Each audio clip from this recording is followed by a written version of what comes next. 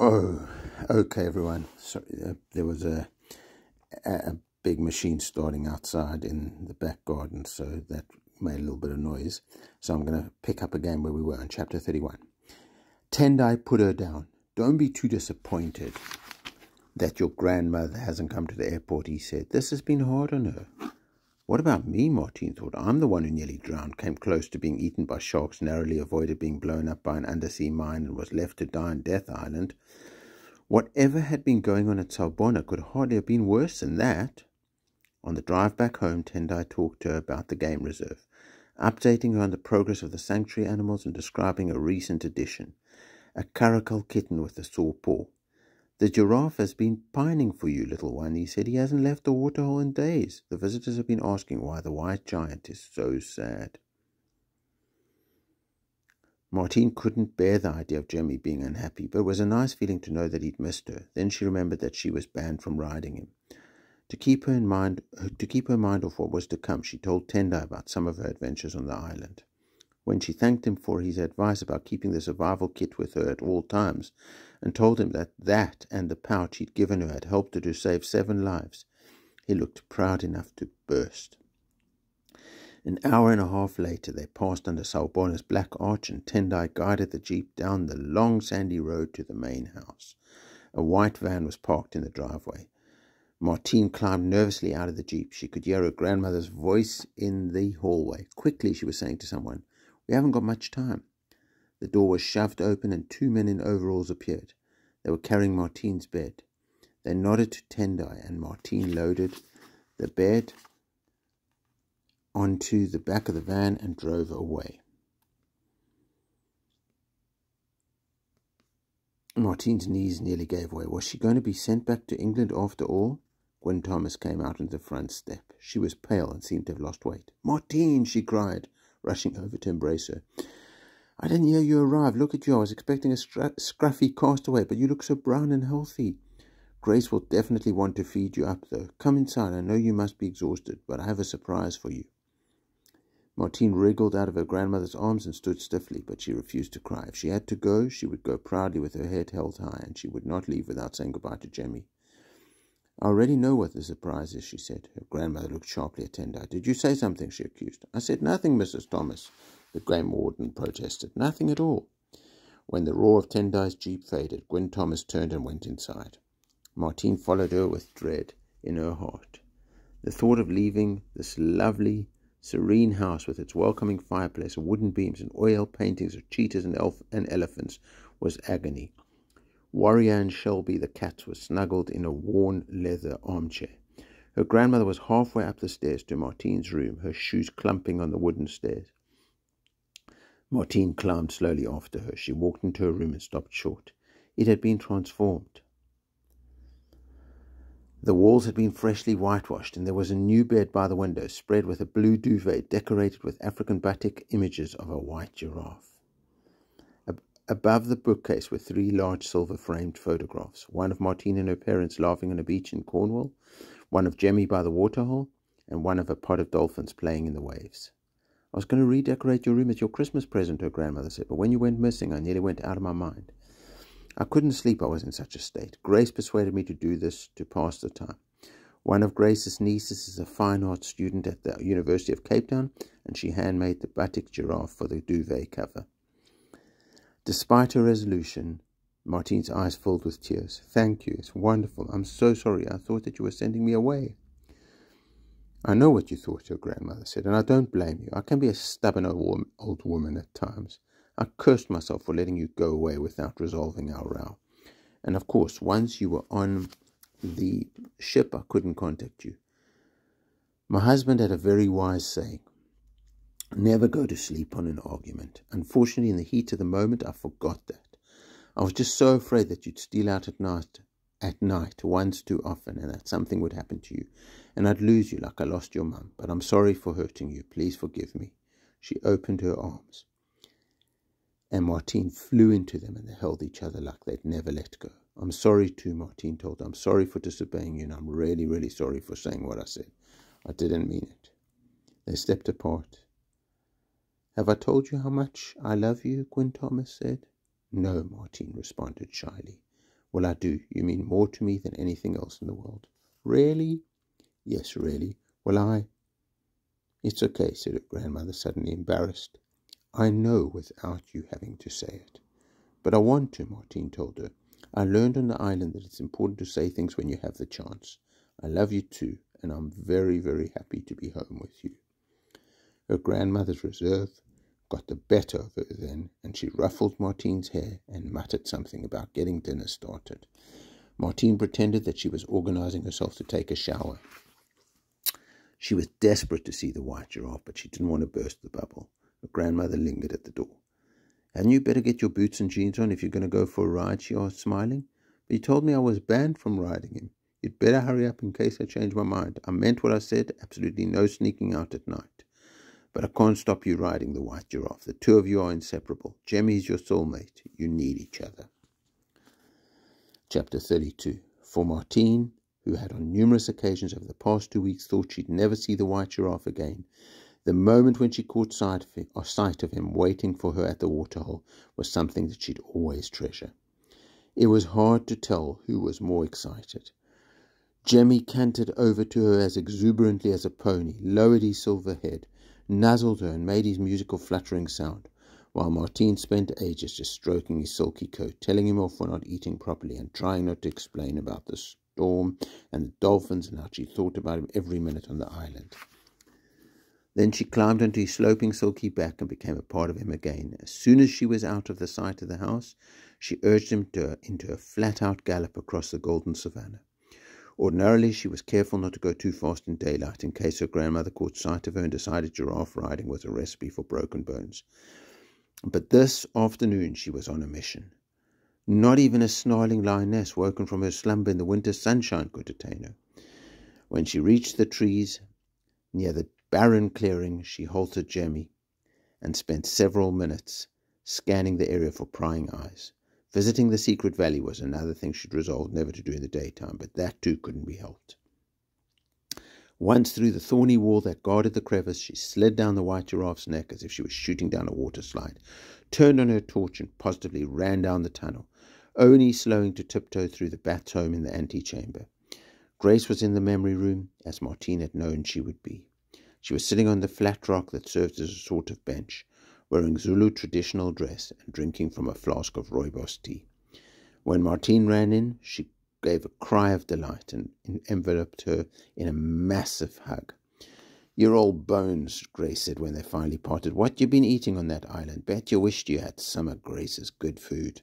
Martine giggled. "Oh, Grace," she said, still a little breathless after having the air almost crushed from her lungs.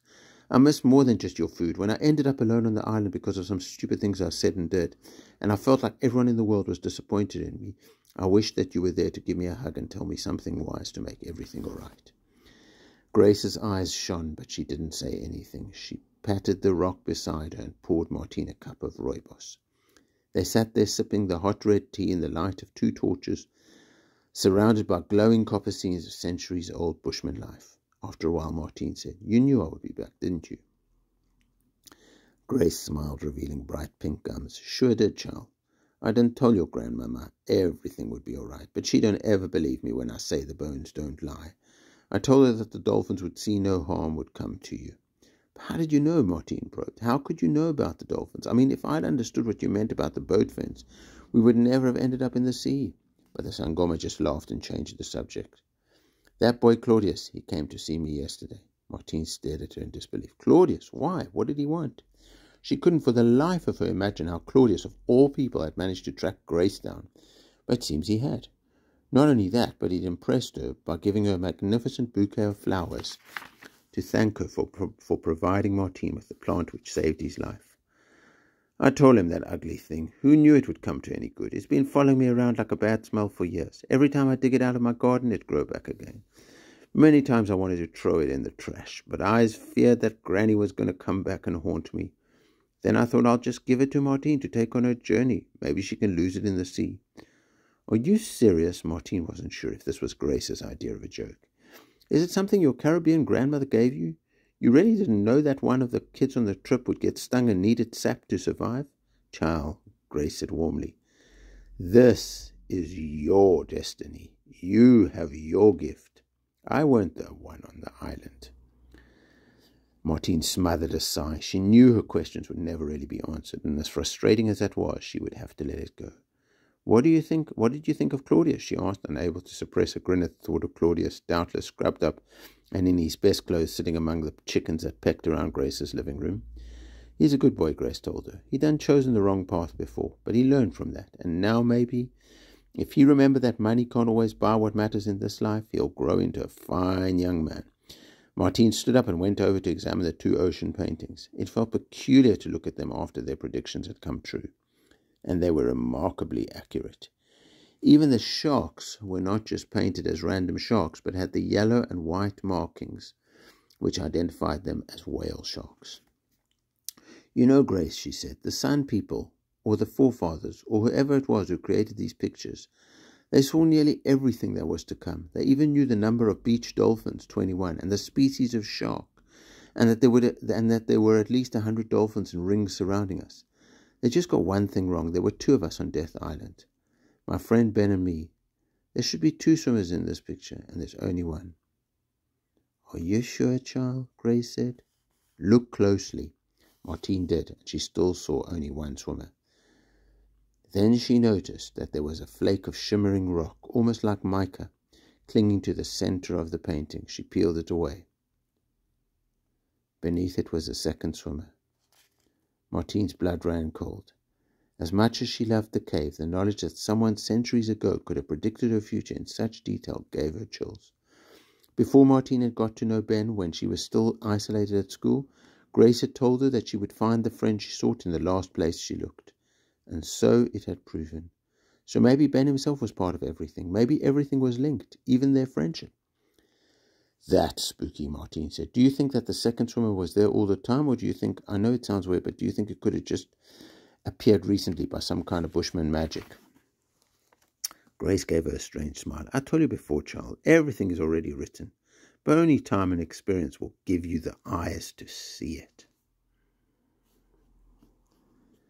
Chapter 33. To celebrate their safe return, Gwyn Thomas suggested to Ben's mum and dad that the five of them have lunch the following Sunday at the beach kitchen in Azafontein, the place where Martine had healed the dolphin.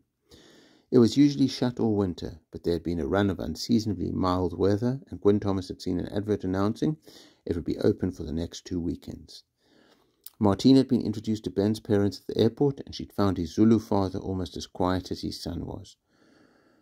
Although he exuded an unmistakable authority. In appearance, though, they were nothing alike. Where Ben was small and wiry, Dumisani was well over 6 feet with a dignified bearing, his muscles so broad and defined they might have been sculpted. Ben's Indian mother, Sunita, by contrast, was tiny, talkative, and delicately beautiful, with long, glossy black hair which smelled of coconut. It was she who Ben resembled most closely. But his inner strength, thought Martine, his inner strength came from Dumisani.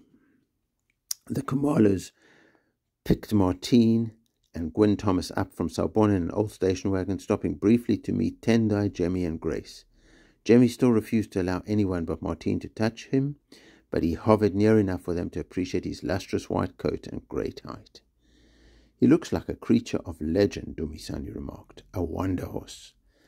For once, Grace said little, although she was very interested to meet Ben. When she came to the car to say goodbye, she hugged him as if she'd always known him, and Martine was pleased to see that he didn't act embarrassed like most boys his age would have done.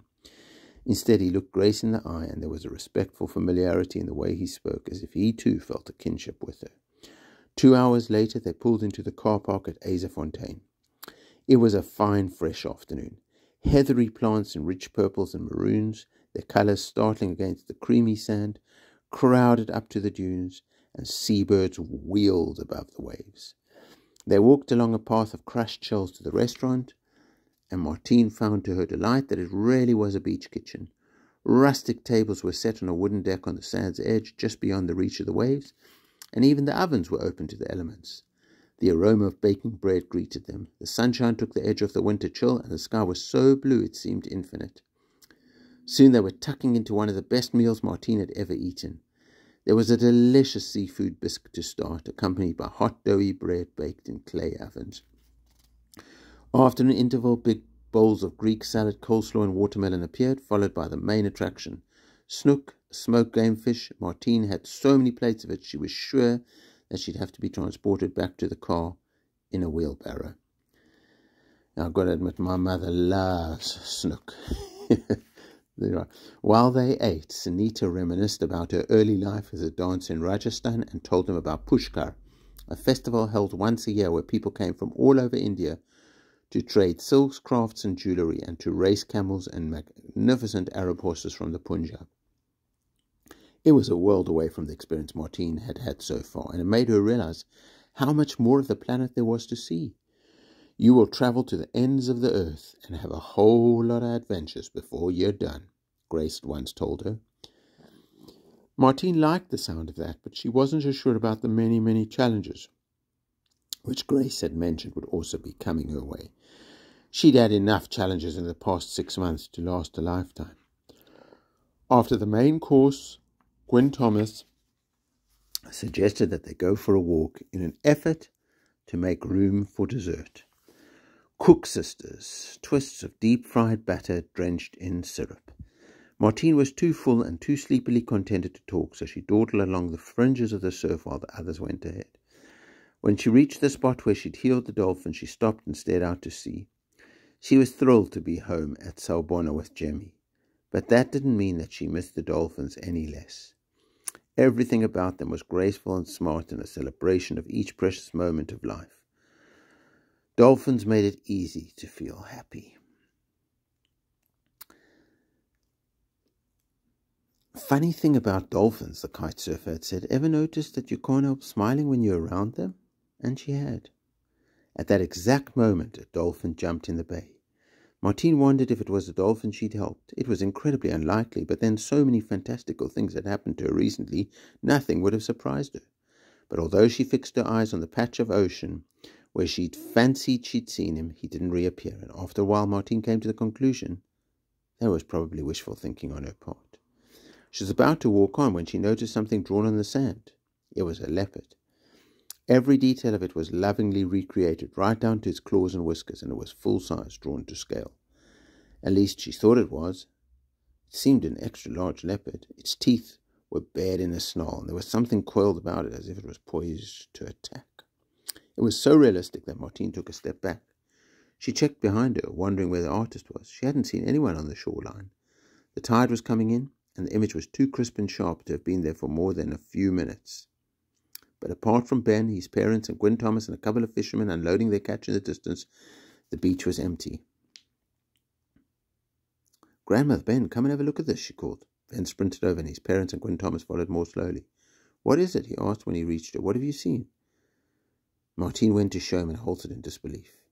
In the few seconds that her back had been turned, a wave had rushed in and washed the pale sand smooth. Flecks of glistening foam marked its path. Not a trace of the leopard remained. A shiver went through Martine. And at the back of her mind, a warning bell tolled. "What is it?" Ben asked. Again. "It's nothing," Martine said. "I made a mistake. It must have been a trick of the light." "Come," urged her grandmother, walking up to her and putting her arm around her shoulders. "It's getting cold now. Look at you. You're covered in goosebumps. Let's go in for some coffee and Cook Sisters." Out in the bay, a dolphin breached the waves, gave a flick of its tail, and dived deep again. And that's the end of Dolphin Song by Lawrence and John. We've finished it. But it does feel like Martine's about to have another adventure. So I wonder if we've got any more Lawrence and John books in our library at Grange. But we definitely got, well, this one, The White Giraffe. So this one's going back into the library. It's a great book. I enjoyed it. It felt like I was back in South Africa dreaming about dolphins and seeing dolphins and some of the food I could remember. And it was just really, really interesting and powerful.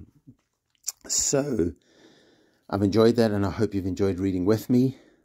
When you read, you can go on an adventure from your bed, and it can also inspire you to grow up and just have many adventures in this wonderful life. It's kind of like a little bit in the story. There's destiny. There's so much magic to happen in the lives of each one of us, and lots of challenges like Martine and Ben faced. We're going to get through them all. We're going to grow and live and enjoy and just have a great time. So can't wait to see you back at school again.